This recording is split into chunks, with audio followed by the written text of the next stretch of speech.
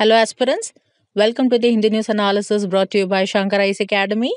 Today in this video we are going to cover some of the important articles taken from the Hindi News edition dated 8th of September 2022.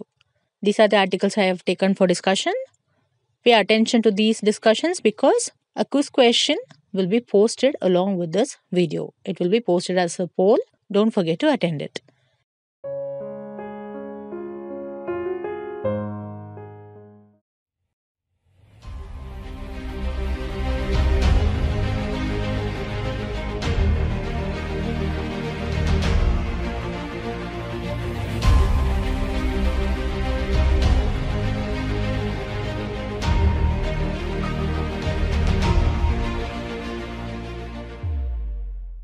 Now let me take this first article for discussion.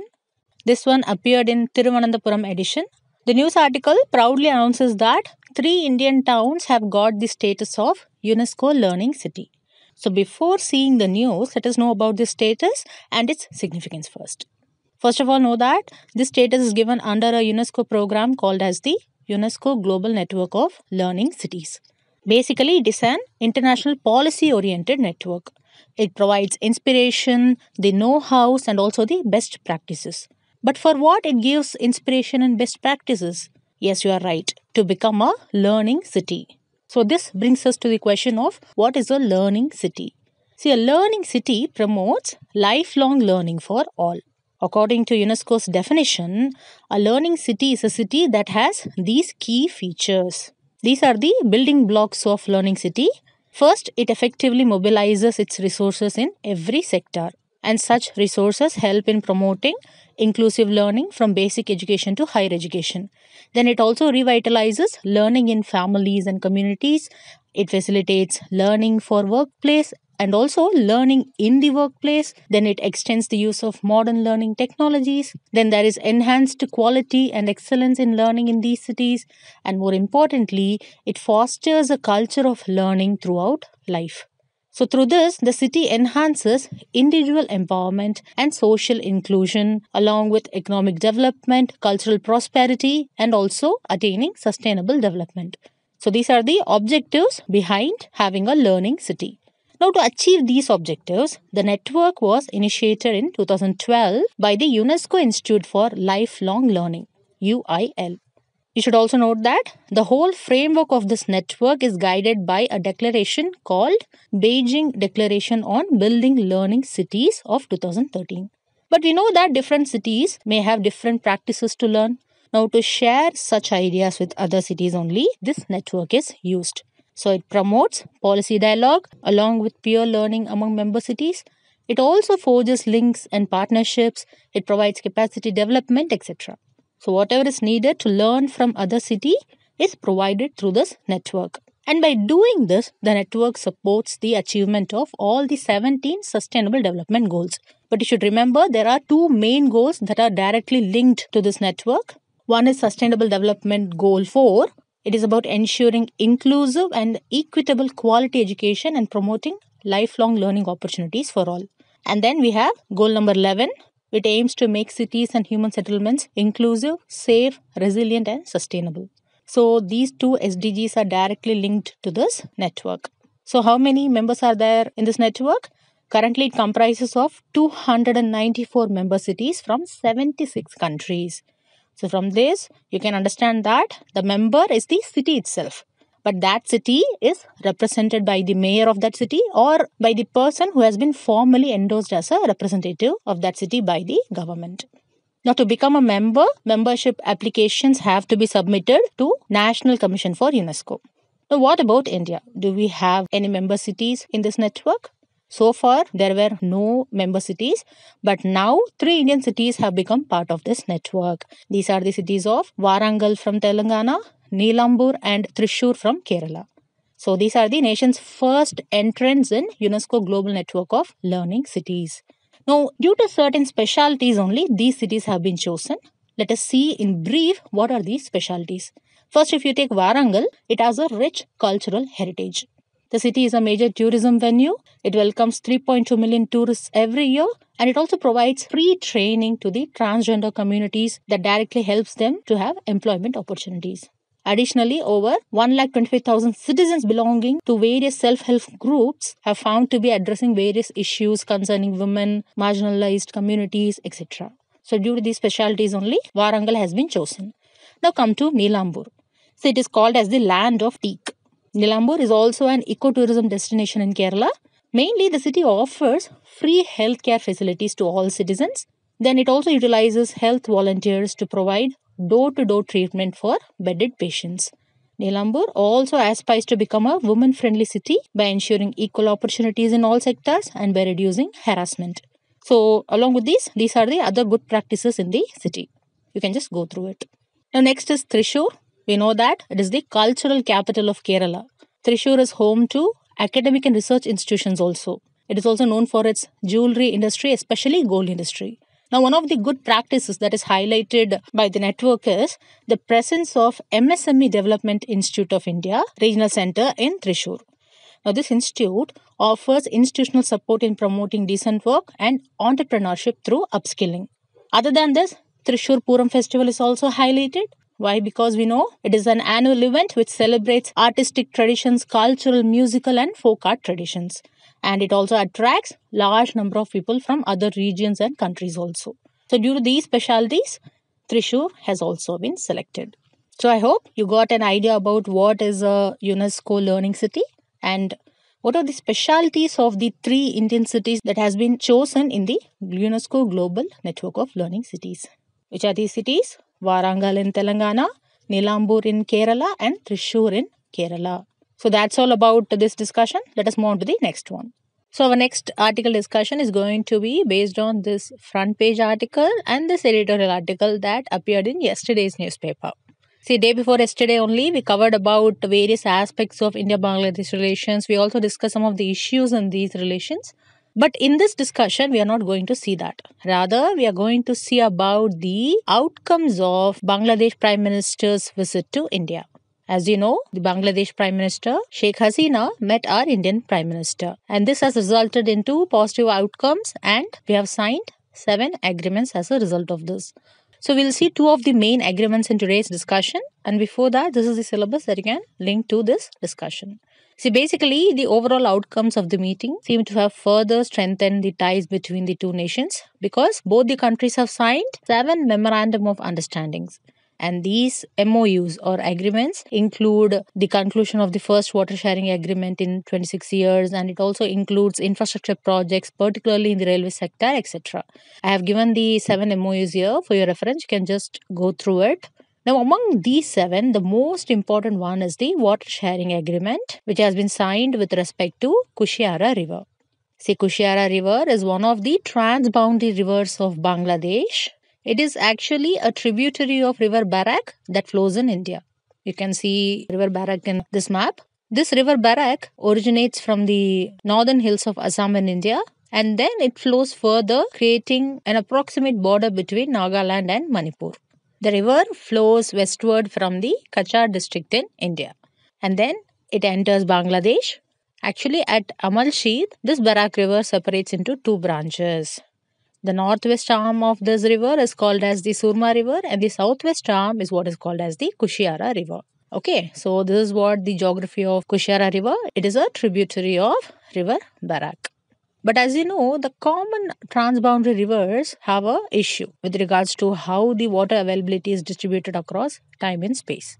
That is, sometimes the water will be more, so this might cause floods in the lower riparian regions.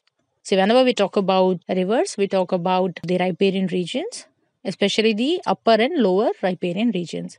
See, the starting point of the river will be called as the upper riparian region and the river where it flows to will be the place of lower riparian region. For example, in case of Kushiara, India is the upper riparian state, whereas Bangladesh is the lower riparian state. Okay, so when the water is more across the river, it will definitely cause floods in the lower riparian regions. But on the other hand, during any dry season, the availability of water will be very low. So during that time, the available water might be utilized by the upper riparian states. And when this happens, the lower riparian states will receive only minimal amount of water. So that means here both the situations, that is when there is more water and when there is less water, who is affected here? The lower riparian state gets affected. The same happens with the Kushiara river also. And to address this issue only, now this Treaty of Kushiara water sharing has been signed between India and Bangladesh. And this has happened for the first time in 26 years that both the countries have signed a treaty to share the water. And this treaty will benefit both southern Assam in India and also the Sylhet region in Bangladesh. But we should note that this plan did not appear out of nowhere. Actually, it was finalized last month itself when the India-Bangladesh Joint River Commission was held in New Delhi after 12 years. At that time itself, it was agreed by both sides to expand cooperation to areas like addressing pollution in rivers also.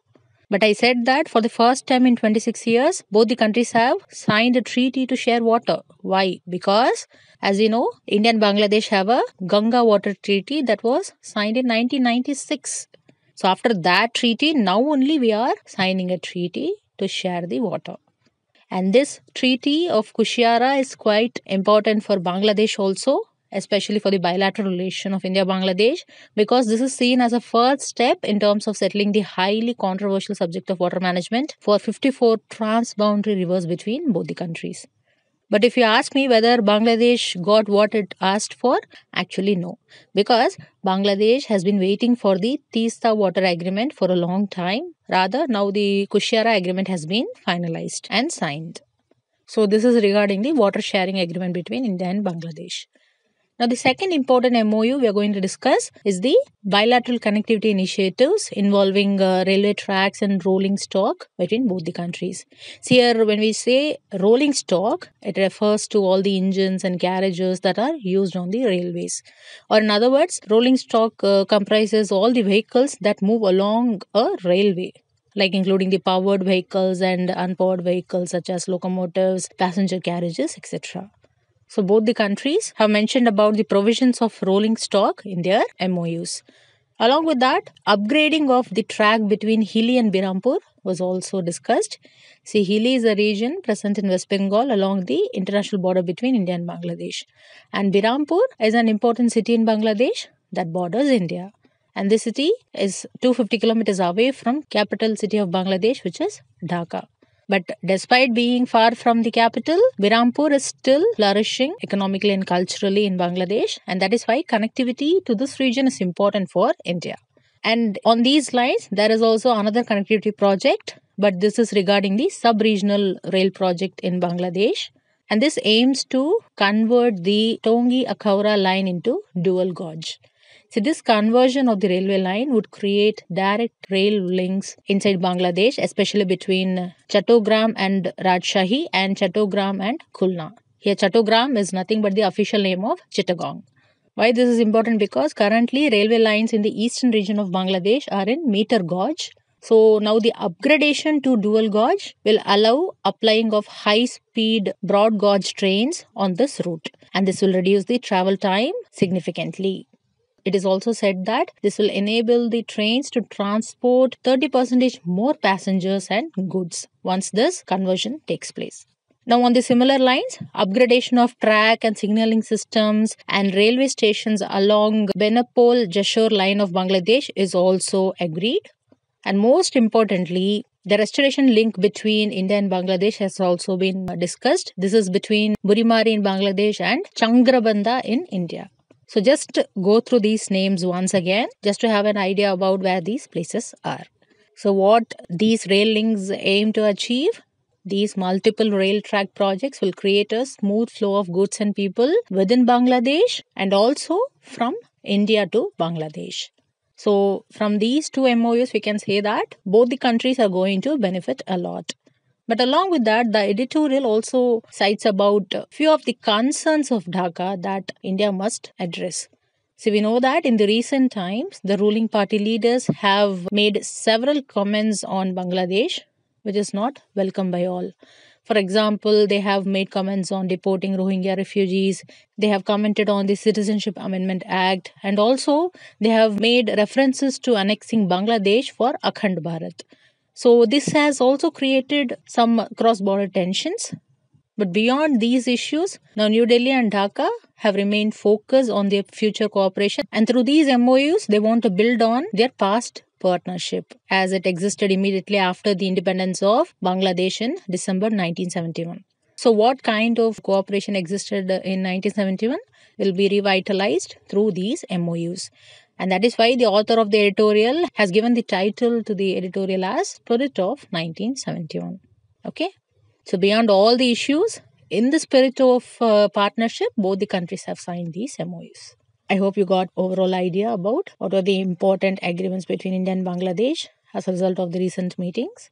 Now let us move on to the next discussion. So now this discussion is going to be based on this news article. As you can see here, it says the Union Cabinet has approved a new scheme called PM SHRI. So in this discussion, we'll see what this scheme is about and also its major objectives. See, first of all, know that here PM SHRI stands for Pradhan Mantri School for Rising India scheme. So you can say that this scheme revolves around developing the schools. Mainly, it aims to turn the existing government schools into model schools. And these model schools will be used for the implementation of National Educational Policy 2022. Okay? And here when I say the existing schools, it means the ones which are being managed by the central government, state government, or the union territory government, or even by local bodies. Now, under this scheme, it has been envisaged to develop more than 14,500 schools across the country by strengthening the selected schools. So, what are the key objectives of this scheme? First of all, it will provide high quality education in an equitable, inclusive, and joyful school environment. So that means for this, it will take care of many factors like the diverse background of the children, their multilingual needs. It will take care of the different academic abilities of children. And by knowing all these factors about the students, it will make them active participants in their own learning process. So this is the first objective. And second, the schools under this scheme will provide leadership to other schools in their respective region. And this will be done by providing mentorship. Other than that, the schools will be developed as green schools. This means it will incorporate the green technologies, or we can say it will be incorporating environment friendly aspects. For example, like it will be having solar panels and LED lights.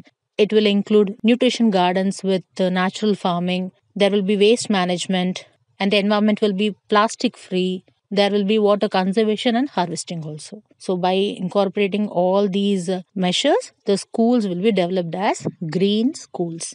Other than that, the focus will be on learning outcomes of every child in every grade. So to know the learning outcomes, assessment will be done at all levels. And this assessment will include the students' conceptual understanding and their application of knowledge to real life situations. Another objective of this scheme is to provide linkage with sector skill councils and local industry so that there will be better employment opportunities. See here, these sector skill councils are set up as autonomous industry-led bodies. It is set up by the National Skill Development Corporation. Actually, these skill councils are the major pillars of NSDC. Because they create occupational standards and qualification bodies, and they also develop competency framework. It conducts training programs, conducts skill gap studies, and it also assesses and certifies trainees on the curriculum which is aligned with national occupational standards developed by them. So overall, these sector skill councils, they play a vital role in bridging the gap between what the industry demands and what the skill requirements ought to be. So by providing linkage with these councils, the schools will know what is the current demand of the industry, and based on that, the required skill will be developed. Apart from all these, the scheme also develops a school quality assessment framework. This framework includes key performance indicators to measure the outcomes. So if you want to measure the outcomes, quality evaluation of these schools has to be done. This will be done at regular intervals. Such evaluation will ensure that the desired standards are existing at all levels. So in short, once these schools are developed, they will showcase all the components of National Educational Policy, and it will also offer mentorship to other schools in their surrounding areas. And these schools will deliver quality teaching for development of students, which is their overall objective. And also note that the scheme is a centrally sponsored scheme. And when we say a scheme is a centrally sponsored scheme, it means that the scheme is implemented by the state governments, but it is largely funded by the central government. For example, For the normal category states, the share will be 60:40 ratios. But with respect to the northeastern states and union territories, the center's contribution can go up to 90% also. So these are the few points that you have to know about PM SHRI scheme, Pradhan Mantri Schools for Rising India scheme. Okay? With these points in mind, now let us move on to the next discussion. So the last discussion is going to be based on this snippet article. As you can see, it mentions that the Chief Minister of Delhi has asked the Prime Minister to find a solution to Satluj-Yamuna link canal dispute. So you can see that this canal dispute is gaining grounds. So soon it will be making headlines. And that is why today we are going to see about Satluj-Yamuna link canal. We'll start with the background. That is why such canal is proposed. See, in 1960, Indus Water Treaty was signed between India and Pakistan. Now, this treaty fixed and delimited the rights and obligations of both the countries, which was regarding the use of waters of this river system. And this treaty covered some of the major tributaries of Indus River, such as Jhelum, Chenab, Ravi, Beas, and Satluj rivers. Now, this treaty gave the rights to use the water of the river Indus, Jhelum and Chenab to the Pakistan and the rivers Ravi, Beas and Satluj to India. Okay. But in 1966, the separation of Haryana from Punjab happened. So, this raised the issue of allocating river water to Haryana. So, in order to allocate the right share of waters to Haryana and Punjab from the Satluj and its tributary Beas, a canal connecting the Satluj River and the Yamuna River was planned by the central government. And this canal is what is called as the Satluj-Yamuna Link Canal. But note that Punjab consistently refused to share water with Haryana. But finally, in 1981, both the states reached an agreement to reallocate water. So this is the background of how that canal was proposed. Now let us see what is the associated issues with this canal. See, as I said, in 1981, there was an agreement between Punjab and Haryana to share the waters. And as a part of implementing this agreement, in 1982, the then Prime Minister of India launched the construction of this canal in Patiala district of Punjab. Now try to recall who was the Prime Minister at that time. It was Indira Gandhi. So what was planned was the canal was going to run for a stretch of 214 kilometers. And in this, 122 kilometers will be in Punjab and the remaining will be in Haryana, which is about 92 kilometers. So this was what planned in 1982. But following the launch of this construction plan, agitations, protests and assassinations were carried out in Punjab. So it halted the construction process. But then central government did not keep quiet. It started negotiating with the political party of Punjab, which was Akali Dal. And then as a result of this negotiation, in 1985, an accord was signed between the central government and this party. Note that this accord established a new tribunal to assess the water sharing between these states. And this tribunal was presided over by the then Supreme Court Judge V. Balakrishna Eredi. So after this tribunal was constituted, it recommended that the shares of both Punjab and Haryana should be increased. That is, their water shares should be increased. For Punjab, it should be increased to 5 million acre feet per year. And for Haryana, it should be increased to 3.83 million acre feet per year. And this recommendation was accepted by the government. So the construction started again. But then again, in 1990, the assassinations continued. So the construction was stopped again. So you can see that in 1982, the construction started, then it was stopped later, and then in 1985, an accord was signed. As a result of this, again the construction was started, but then in 1990, it was stopped again. So as a result of waiting for this canal construction, finally, Haryana government appealed to the Supreme Court, and this happened in 1996. It asked for the Supreme Court to order the Punjab government to complete the work on this canal in their part. But this issue was not immediately resolved by Supreme Court. Rather, in 2002 and 2004, Supreme Court directed Punjab government to complete the work on its territory. But what happened in 2004 was the Punjab Assembly approved an act called Punjab Termination of Agreements Act, and this agreement cancelled the water sharing agreements with Haryana. Whatever they signed, before, it was cancelled by this act. So the construction of this canal came to a halt and there was no return from this situation. And after many years, finally in 2016, the Supreme Court again intervened and it said that the act was constitutionally invalid. That is the act which cancelled the agreement, right? That act of Punjab was constitutionally invalid. This was what held by the Supreme Court. Then after that in 2020, Supreme Court again directed the chief ministers of both the states to negotiate and to address the canal issue at highest political level. And this negotiation was to be mediated by the center.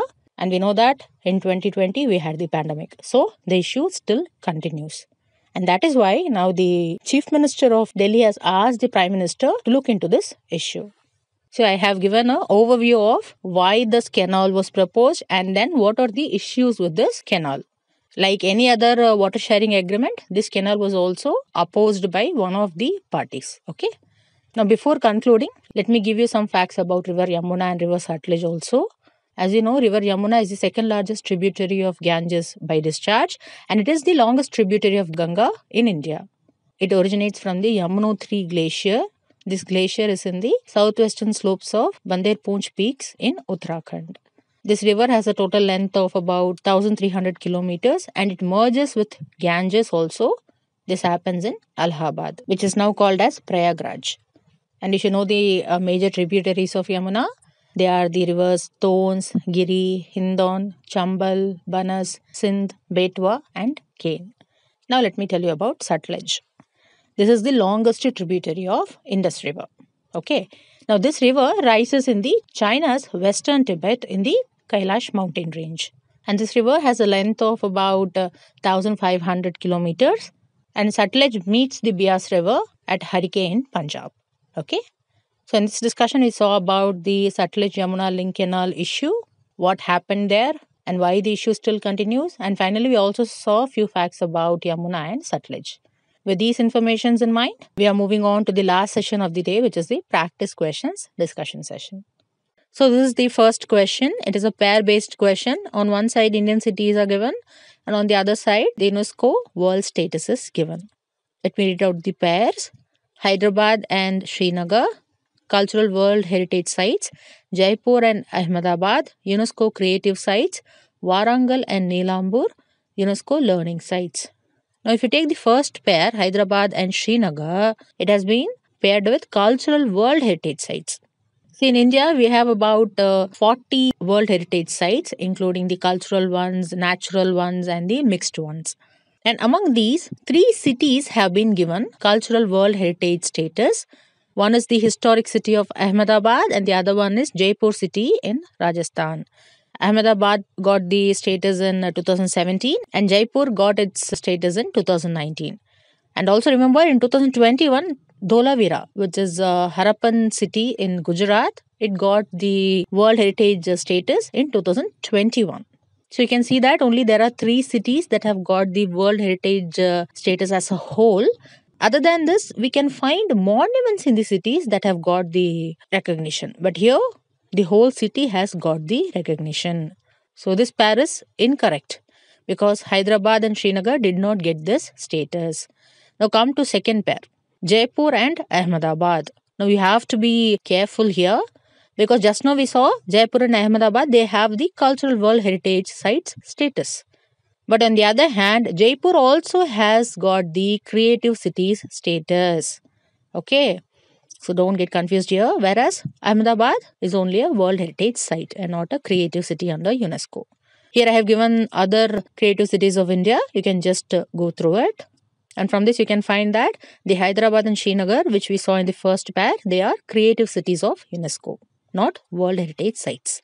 Now come to the third pair, Warangal and Nilambur, UNESCO Learning Sites. In this video we have discussed about these two and they are UNESCO Learning Sites. Along with this, Thrissur is also a learning city of UNESCO. So third pair is correct. First pair is incorrect. Second pair is incorrect. Third pair is correct. So the correct answer is option C3 only because the question asks us to choose the correct pairs. Now take up this next question. Today we discussed about 2 important rivers in 2 discussions. In one discussion we saw about Satluj Yamuna and in the other discussion we saw about Kushiara River. Now this question is about the tributaries of River Yamuna. Let me read out the rivers given. Chambal, Sindh, Gomti, Betwa, Ghagra, Ken. So look at this representation. In this map, you can find both Yamuna and Ganga. We know that Yamuna is a tributary of Ganga. Okay. And here Yamuna flows parallelly to Ganga and then it meets Ganga in Allahabad or Prayagraj. And after that, it flows as Ganga only. And you can easily find that Chambal, Sindh, Betwa and Ken are tributaries of Yamuna, whereas Gomti and Ghagra are tributaries of Ganga river. So the correct answer to this question is option C, 1, 2, 4 and 6 only. Okay. So regarding rivers, it is better to, just by heart all these tributaries, because these kinds of questions in prelims fetches you marks easily. Now with this, I also have this mains question for you. Interested aspirants can write answer to this question and post it in the comment section. Now before concluding, don't forget to attend the poll question that will be posted along with this video. Now I would also like to remind you about the pre-storming test series batch 1. Enroll to this batch because it starts on 12th of September this month, from Monday onwards. And the first test in the pre-storming batch 1 starts on 19th September. This batch 1 includes 66 tests, which involves GS tests, CSAT and also mock tests. All the tests will be conducted in offline mode, which will be followed by a live discussion session. Along with this, for the students who have missed the offline test, there is also the option of taking the online test after 2 days. Okay? So don't miss this opportunity. This will be of great help to you in clearing the prelims 2023.